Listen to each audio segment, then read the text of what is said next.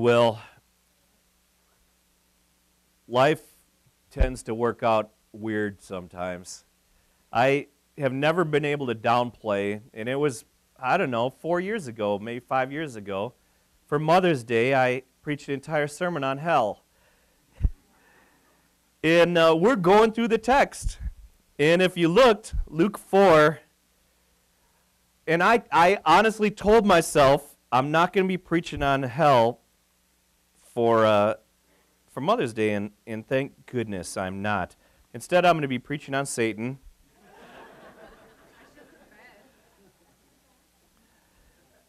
That's what you get for not preaching a lot of topical messages. We're just going along, and this is what the text has for us today, so we're gonna go with it.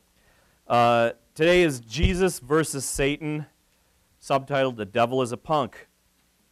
Jesus versus Satan, and if anybody who's into superhero movies maybe has seen the preview for Batman versus Superman, and Batman's down there, he's got his glowing eyes, Superman's floating up there, and Batman says, "Do you bleed? You will," you know. This is lots bigger than that. This is on a cosmic scale, and the stakes are huge. The stakes are our usefulness to God and the salvation of people's souls.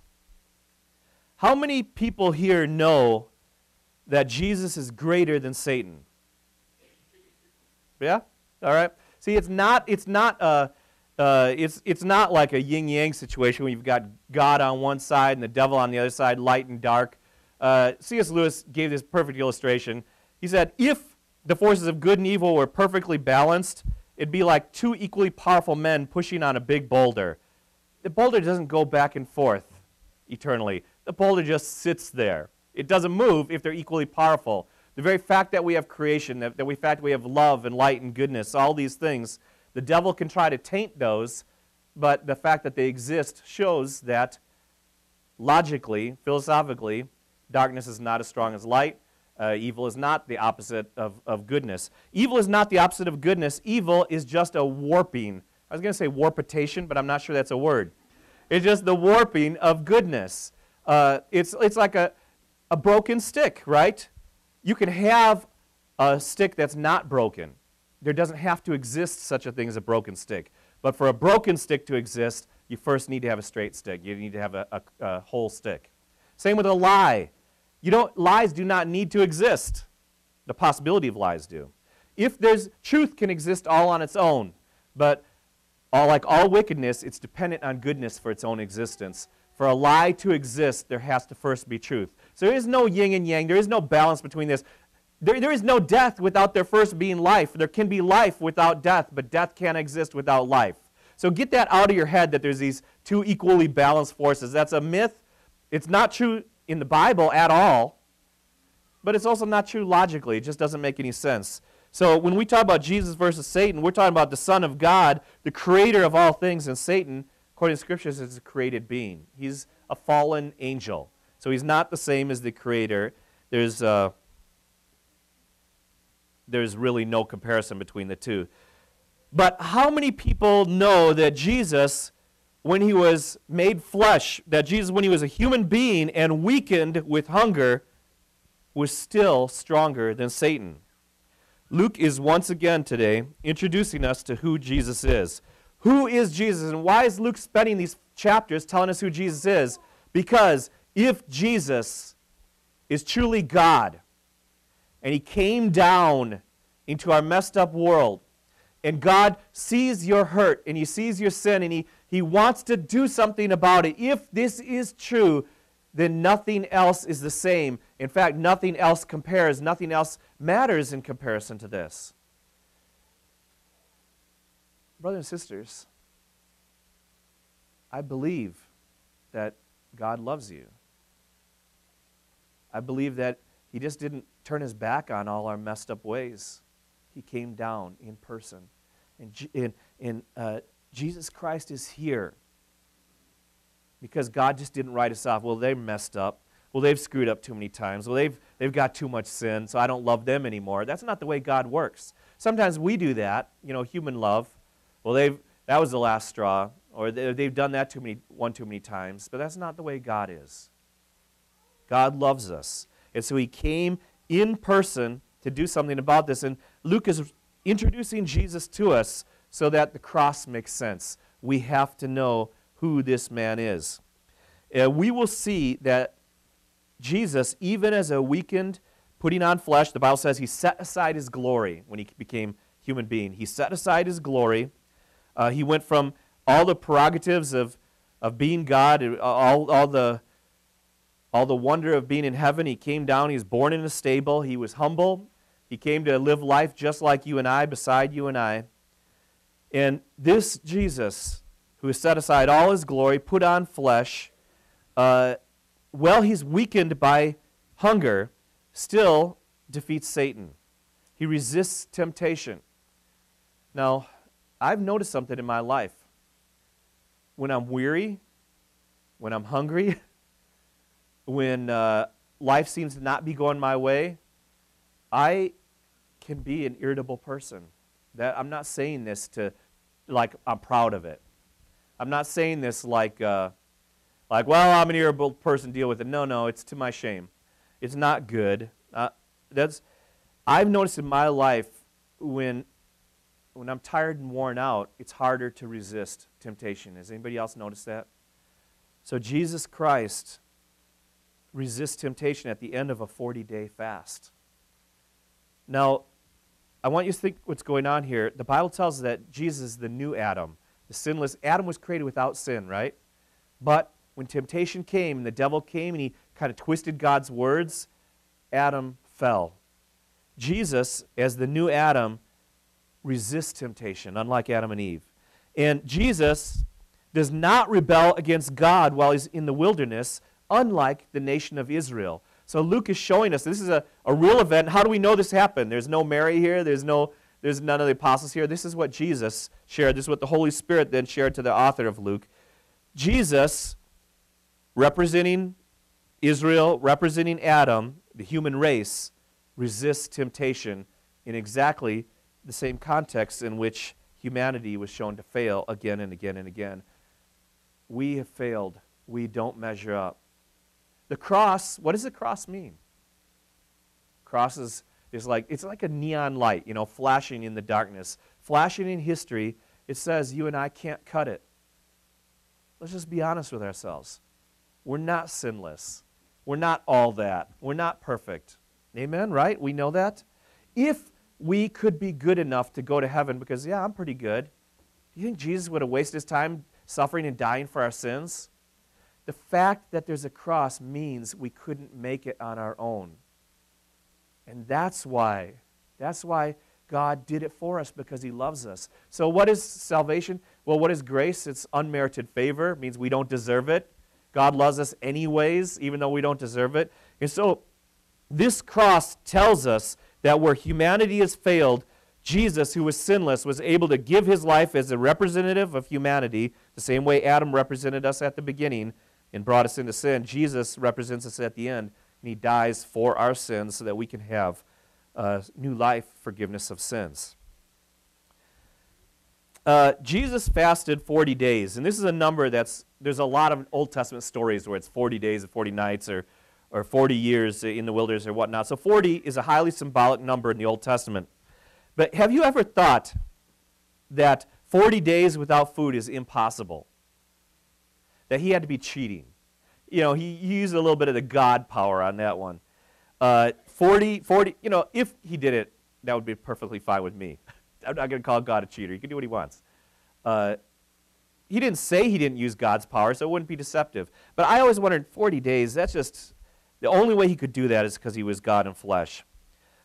He must have used some of his divine power to keep himself going.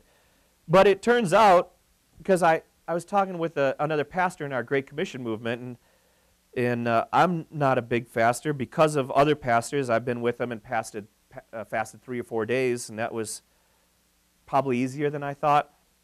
But talking to another pastor, he went a couple weeks. And so I started researching online. In the 1980s, 10 Irishmen were engaged in a hunger strike against the British presence in Northern Ireland. And a number of Irish people were engaged in the hunger strike, but 10 of them died between 46 and the last one died 73 days. So all 10 of these made it longer than Jesus did without any food at all. And researching on the internet, anybody can die a few days without food because your heart doesn't adjust well. But a reasonably healthy person should be expected to survive 3 weeks or 21 days without food. Who would have known? Who wants to know? Lord, I don't want to ever have to know. Water is a totally different subject. People die usually after 3 days without water, and the reason is your inside gets so hot, you get feverish and your organs shut down because of heat generated. We need water to cool us. Some people have gone up to 10 days, that's been verified and recorded, but it's very rare.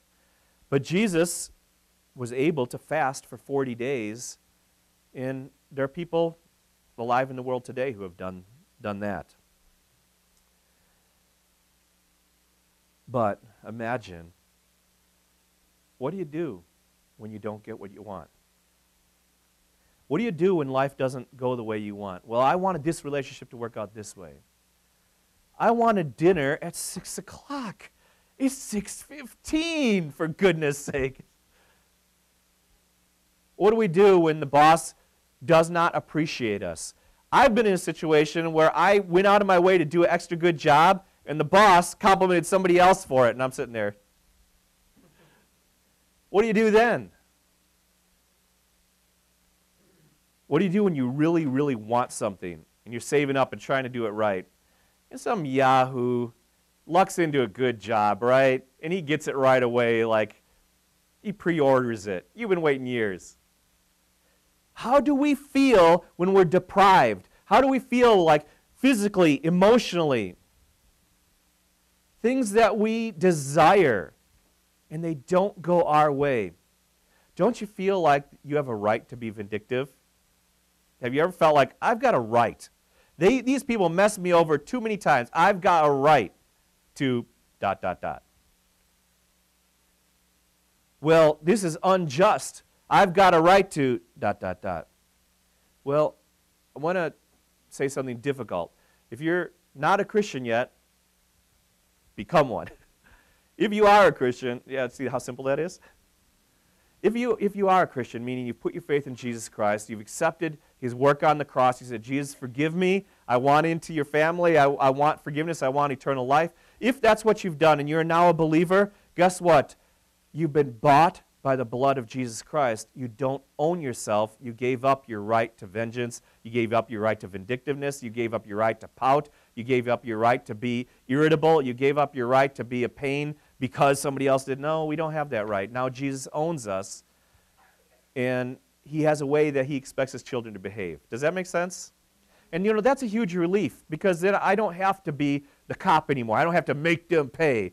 Jesus said, vengeance is mine. He forgave me of so much.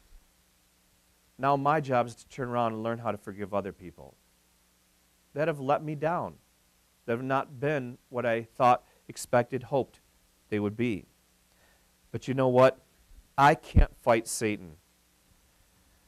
I'm a pastor. I was a missionary for 8.5 years. Sometimes I feel like I make Satan's job so easy. It's not even like there's a titanic struggle between Pastor Dan and Satan. No, it's just, here, roll over. Just you know how dogs do that, roll over, Satan wins? I mixed my illustration there. You know what I'm talking about. Dogs roll over, Satan wins. You know what I'm talking about, when a dog gives up in the fight. And it's not just me, nobody in this room has the power to stand with Satan toe-to-toe. We cannot. As the old hymn would say, our fighting would be losing. A mighty fortress is our God, right? The book of Jude tells us that even Michael the archangel, this mighty, powerful, beautiful angel of God, he didn't rail against Satan. He didn't shake his fist in Satan's face. He didn't cuss out Satan. Instead, he said, the Lord rebuke you. Michael was standing behind the power of God. and we stand up. The Bible says, resist Satan, and he will flee from you. The key is we're resisting him in the power of Jesus Christ, not in our own strength. Not in our own strength. So when I say the devil is a punk, I'm not saying that as, oh, he's some punk, No. I'm saying that he tried to punk Jesus. The devil is a liar. He's a trickster. The Bible calls him the accuser of the brethren. He wants to destroy your family. He wants to destroy your church. He wants to take away your joy. He wants to take away your peace. If you're not a Christian, he's going to stand right between you and God and make it hard for you to find him. He does not want you to go to heaven because guess what? He can't even hurt God. He doesn't have a slingshot big enough to wound God. But he knows because God loves that every person he can snatch away from God and keep in hell, that wounds God's heart. So he wants to hurt God by grabbing as many people as he can. Well, don't let him do that. Put your faith in Jesus. If you're not going to trust Jesus, who are you going to trust, right? But if you are a Christian, what Satan wants to do is take away your peace, your joy, your ability to do ministry, your closeness to God. He doesn't want you to enjoy your Savior. He doesn't want you and Jesus to be tight and going through the day, eating together, walking together, talking together. He doesn't want you to pray. He doesn't want you at church. He does not want you at Bible study. The devil wants you, okay, fine, you're saved. You're going to go to heaven? But why don't you just go sit in the corner, sit down, shut up, don't talk about your faith, wither away, suck air, go to the bathroom, keep doing that, repeat till you're dead. I can't pull you out of Christ's hands. Jesus said, all whom the Father has given me, not one will lose my hand. He said, I can't pull you from his hand, but maybe I can make you worthless. Maybe I can make you miserable. Maybe I can make your life not count. Jesus wants to undo all the work of Satan. Jesus came to steal from the strong man. Remember, he said, I steal from the strong man. I plunder his house. Jesus is macho. God invented cool.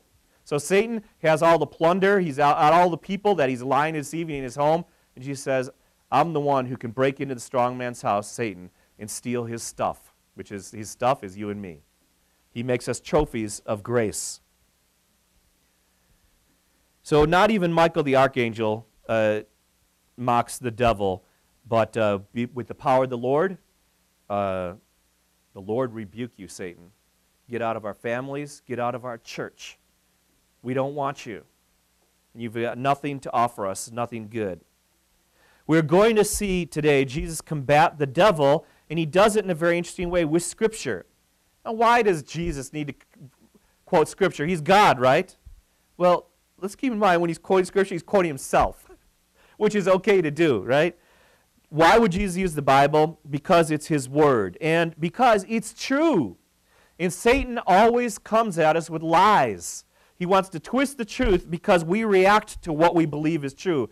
Ideas matter, and what you believe is true affects how you think and how you act and what you say.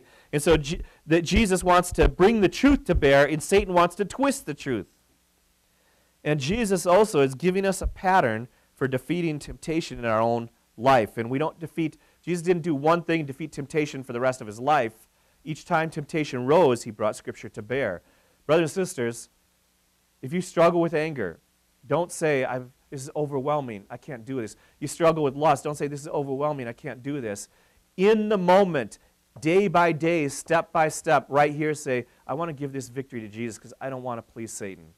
And at that moment, say, I'm going to bite my tongue because all that's going to come out right now is going to please Satan, and it's going to hurt the heart of my loving Savior. I want to live your way, Lord, moment by moment. So Jesus shows us it's not the easy button from Staples, push it. Now I don't have to worry about my messed up sin anymore.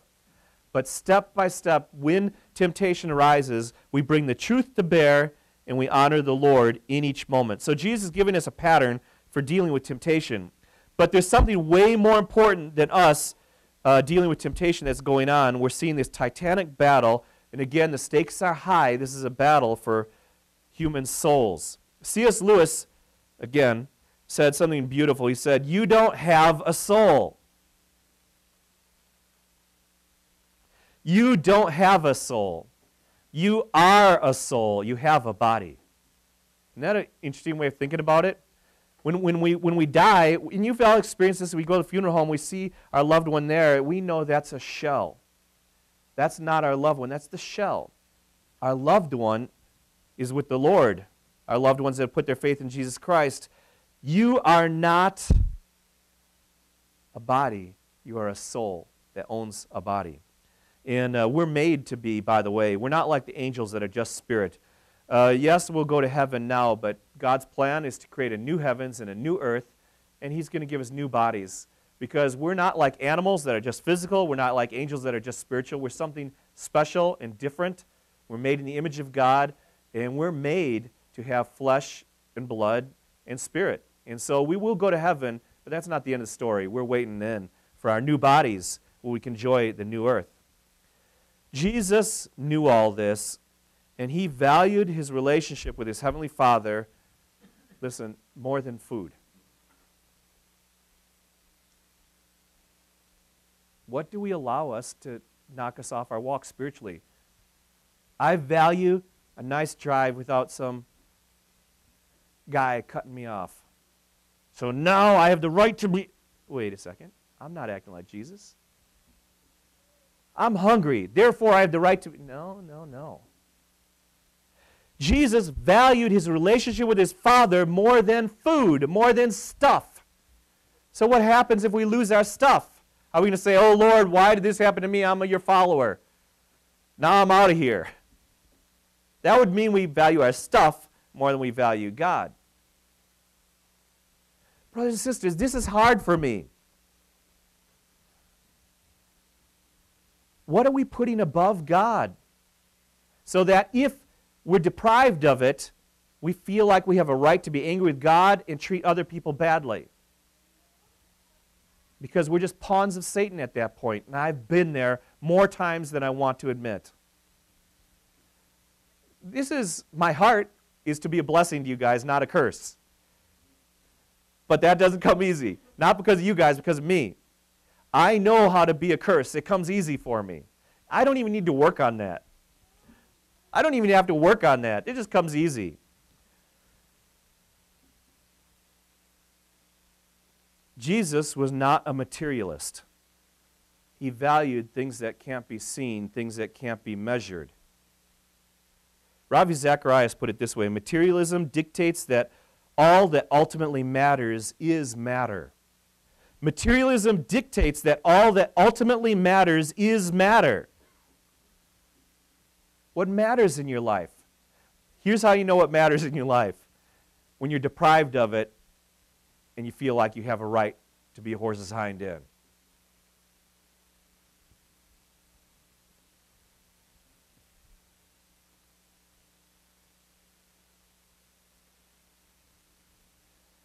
Satan twisted God's words to defeat Adam and Eve, and he's going to do the same thing for you and I.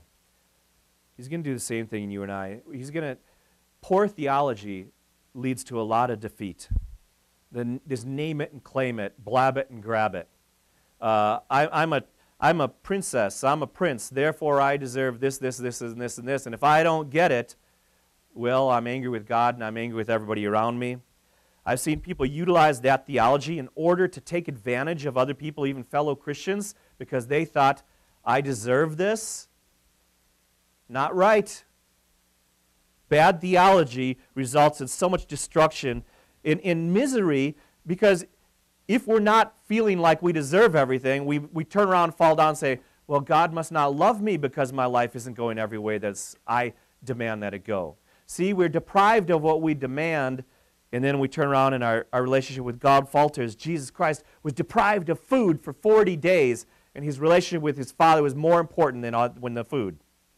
Is everybody kind of tracking with me where I'm going with this?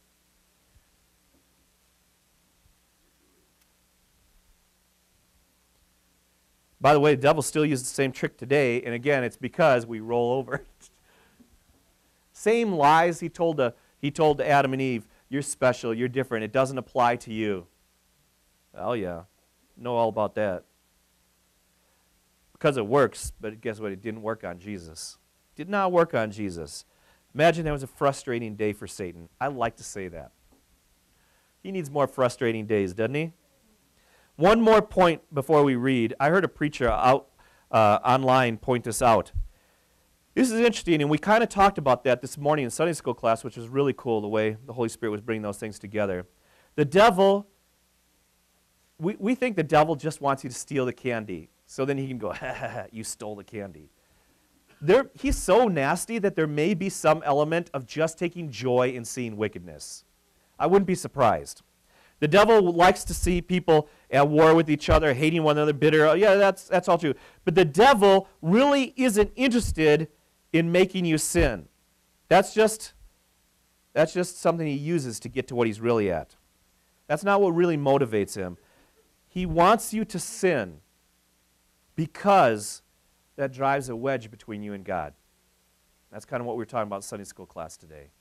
He doesn't want you and the Lord to have a good relationship with each other. And that's what Satan tries to do with Jesus. So let's look now in Luke chapter 4, 1 through 13. Luke chapter 4, 1 through 13. Jesus, full of the Holy Spirit, so we see again elements of the Trinity here, Jesus and the Holy Spirit, left the Jordan and was led, so he was just baptized. And he was led by the Spirit into the wilderness, where for 40 days he was tempted by the devil. Now, listen, brothers and sisters, there's something to us, again, because of bad theology, and I've been there myself. Brothers and sisters, I just got baptized, for goodness sakes. Shouldn't my life be going well? I just started going back to church, for goodness sakes. Shouldn't my life be going well? I just gave away all my money, and then God does this to me. Shouldn't my life be going well? I just led somebody to Christ, and then now I get this bad news? Jesus was just baptized, a good thing. God says, this is my Son in whom I'm well pleased, and the Holy Spirit sends him out to the wilderness. Come on, God.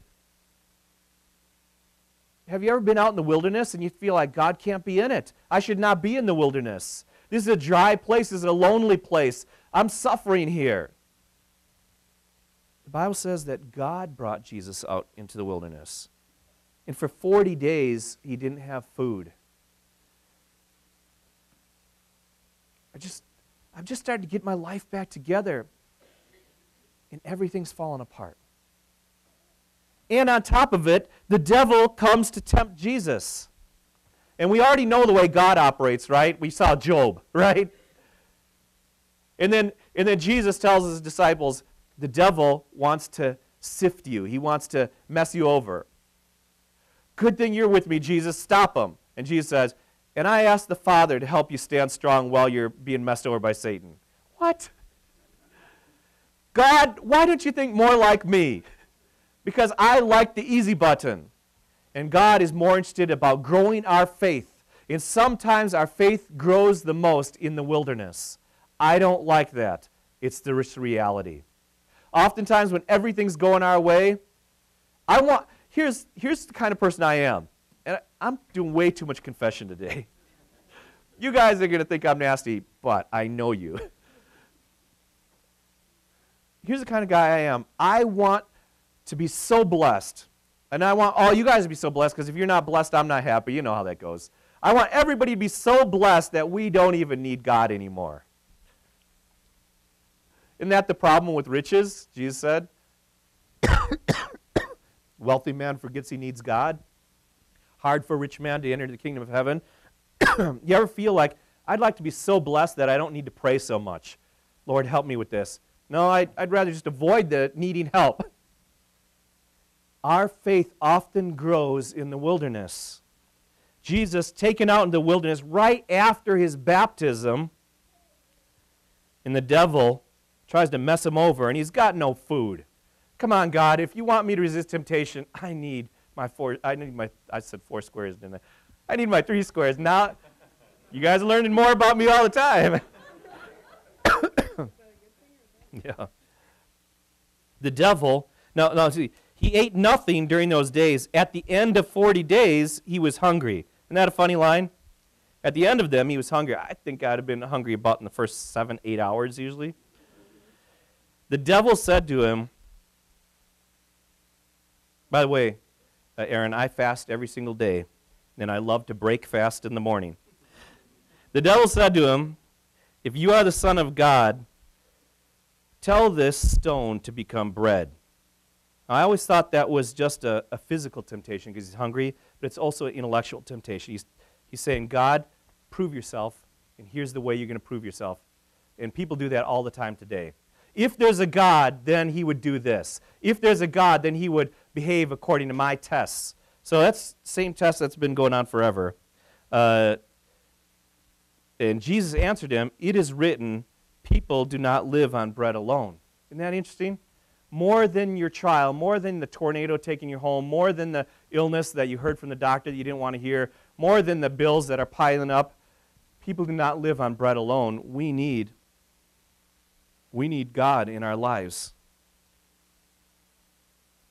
The devil led him up to a high place and showed him in an instant all the kingdoms of the world. So all over the world he's revealing, saying, maybe there's debate among theologians if the devil really knew what Jesus was up to. If he knew he was going to die for our sins, he may have been confused. The devil maybe didn't understand fully, or maybe he did, but he knows that God loves people. And Satan says, this is all mine. I can give it to you if you want. Just do things my way. I will give you all the authority and their splendor. It was given to me, and I can give it to anyone I want to. If you worship me, it will all be yours. How many people on Wall Street, how many people in Hollywood, how many times in our own lives have we been tempted? Oh, yeah. Push God aside. Live for this. Pastor, I can't come to church anymore because they're paying me $1.50 an hour more to work on Sundays. Oh. Is this going to work out for you spiritually?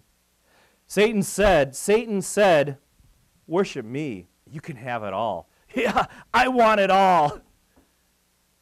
I still don't have a flat screen TV yet. That kind of, you can have a flat screen TV if you don't tithe. Oh. Is that how that works? Satan says, if you worship me, it will all be yours. Anybody think that they've ever heard that before? You ever hear that before? Satan says, if you cut some corners, lie a little bit, cheat this person, don't do this, don't do that, don't do what God wants to do, you'll make it. You'll pull ahead in life. You'll get everything you want.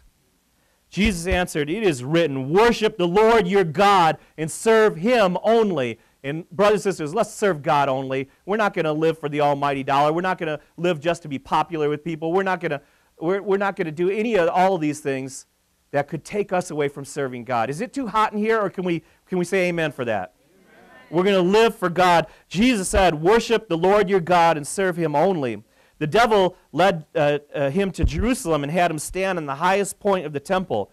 I did not know this. I learned studying this week that there was a Jewish thought going all around in the intertestamental period that King Herod's temple, that when the Messiah comes, he will reveal himself by standing on top of the temple. Then everybody will know, oh, he's the Messiah. So the devil is not just sitting around in hell thinking of things. He's aware of pop culture.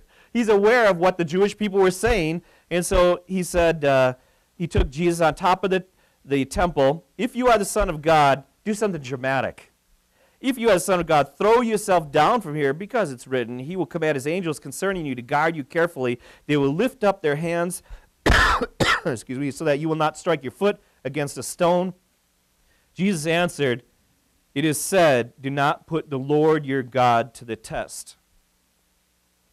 When the devil had finished all his tempting, he left him. And then I don't like the rest of the sentence, until an opportune time. Yeah, it's an unending battle. Yeah, you were in the argument with your wife and you bit your tongue. You were going to let your husband have it, but no, this is not going to serve God. I'm not going to say this. Guess what? You pleased God in that moment. 10 minutes later, 15 minutes later, a day later, maybe it's 2 weeks, who knows? You got to win again. Otherwise, we're pleasing Satan, because he's always looking for an opportune moment. Well, I'm frustrated, therefore I have a right to. Well, I'm tired, therefore I have a right to. I'm hungry, therefore I have a right to. I'm sad. Everything's been going against me. Therefore, I have a right to. And we give ourselves a right to be instruments of Satan instead of instruments of blessing in our lives, in our families, and in our church. There's two choices. Who wants to be an instrument of cursing to everybody around them? Who wants to be a blessing? Not just God bless me, but I want to be a blessing to you, and we want to be a blessing to one another. Amen? Amen? We have to choose the Lord then. We have to resist Satan. We have to choose the Lord. And how many times? Again and again and again and again. Okay, let me take a quick rabbit trail. And it is hot and humid, and you got to work with me. Well, you don't have to, but there's always more blessings at church than at home. And there's more blessings if you stay awake than if you go to sleep. So you got to work with me if you want the full complement of blessing. Okay, let's take this rabbit trail, little detour. And then we'll get back to close on the meat of the passage. Verse 2 says, "For 40 days being tempted by the devil, he ate nothing during those days, and when they had ended, he became hungry." Does anybody really believe that Jesus didn't become hungry until after 40 days? Does the Bible lie to us?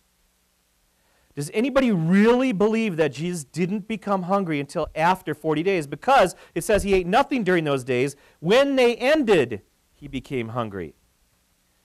So does that mean Jesus really wasn't facing a trial? It was easy for him because he wasn't hungry. Well, that seems to make the text out to be false. So does this mean the Bible lied if he was hungry before that? Listen, this is doing violence to the Scriptures. This is reading the Bible in a way we do not read any other book. If people approached other books and tried to say that, people would look at them like they're crazy. Yet this type of violence, certain non-believers and certain Christians do this to the Bible all the time. And I want to teach us how to read and understand our Bibles. And that level of interpretation by saying, he did not become hungry until those days had ended, means he was not hungry, but yet that contradicts the whole purpose of being in the wilderness for those 40 days. Trying to bring this kind of literalism to the text actually it does violence to the text itself. Non-believers will say, maybe not of this passage, but I'm using it as an example. See, the Bible is obviously wrong because no one would not be hungry for 40 days and then suddenly become hungry right after. And so then some Christians who buy into this crazy mindset will say, no, he had power of God, so he wasn't hungry because the Bible said. And then similarly, some Christians might say in their well-meaning, God has chosen each word of the Bible specifically. He would not have chosen the word after unless it specifically meant that he was not at all hungry during the time of the fast, so it really wasn't a fast because he didn't feel that he was denying or sacrificing anything. Well, that kind of makes a lie out of the text, doesn't it? It would be like me saying, listen, well, about that time after 40 days, Jesus became mighty hungry. And then you telling me, so on your word, you have just declared that Jesus wasn't hungry, and after 40 days, we're finished, he became hungry. Really? Was that what I was saying? After 40 days, he was mighty hungry. No. Don't do that to my words. Don't do that to Scripture. Sometimes it's possible to be so linguistically literalist about individual words that you miss the literal meaning of the passage. And I am worked up about this because, again, bad theology leads to bad conclusions.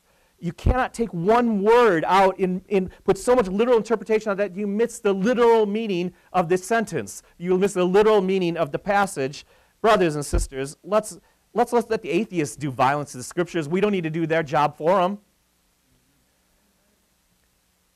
A famous example of this comes from Mark. Jesus said in Mark 13:2, he's walking through the temple complex. He says, "Do you see all these great buildings?" Jesus replied, "Not one stone will be left on another one.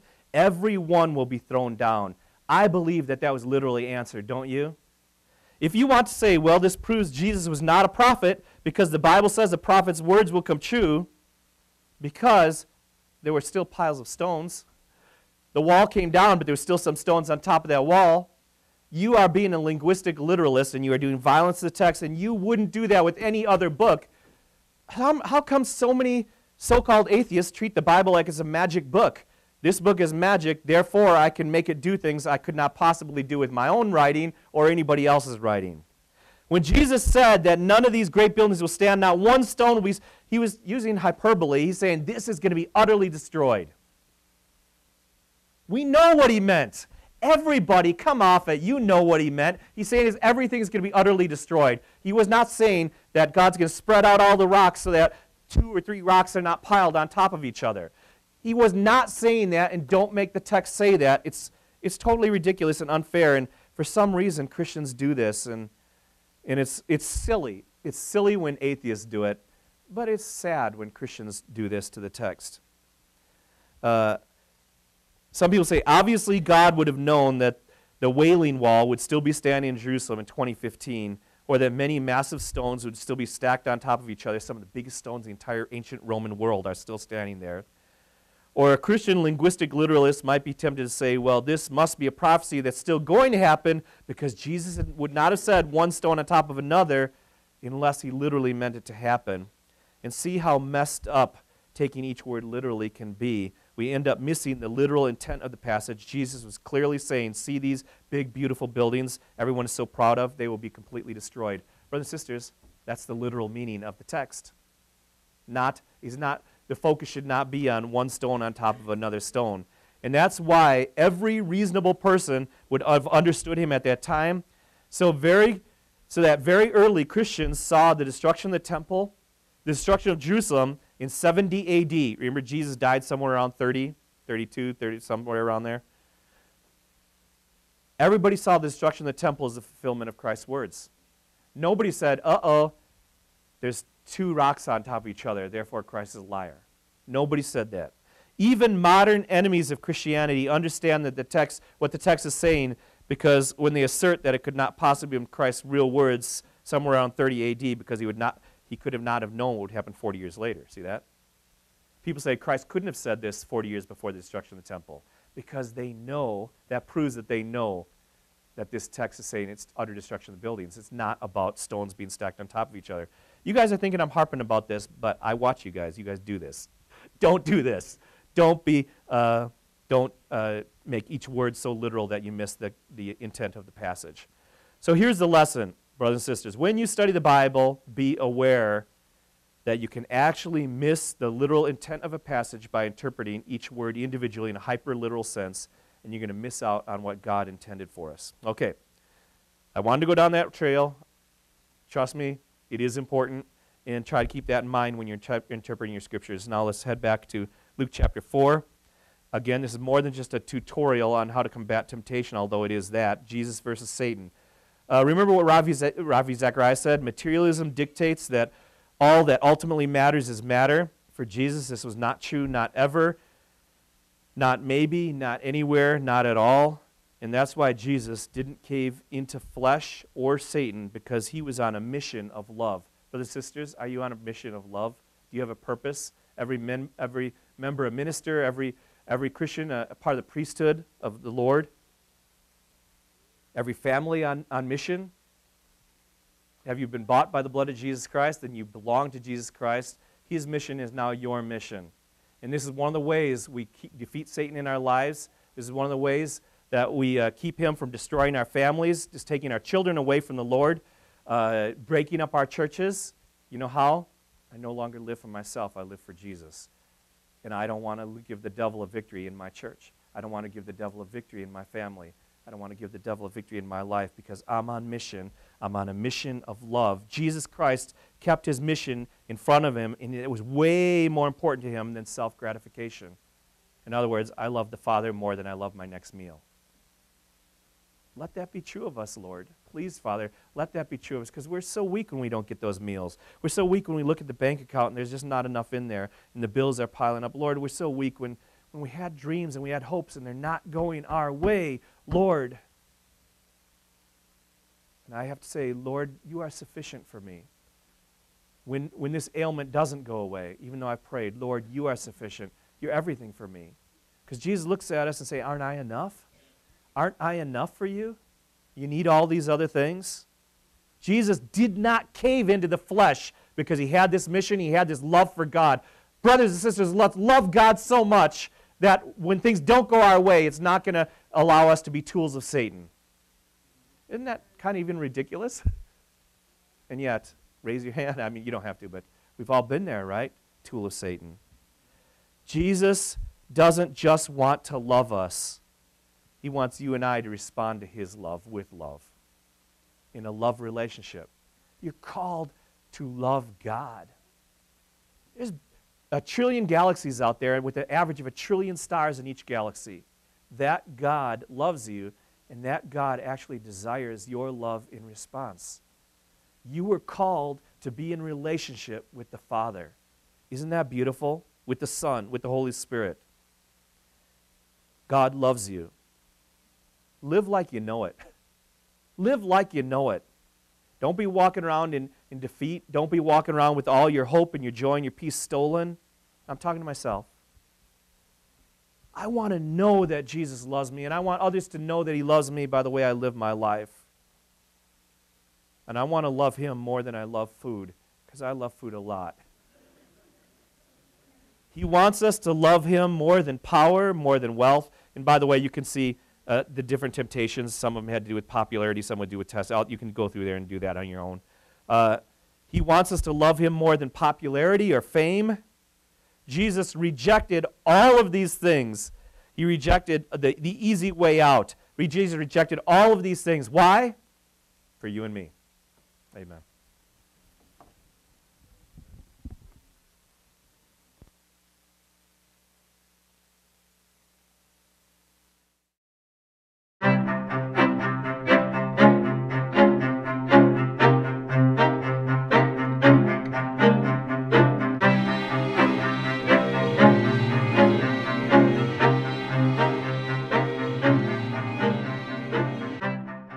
Foundation Bible Church, inconveniently located 2 blocks northwest of the Janesville Athletic Club.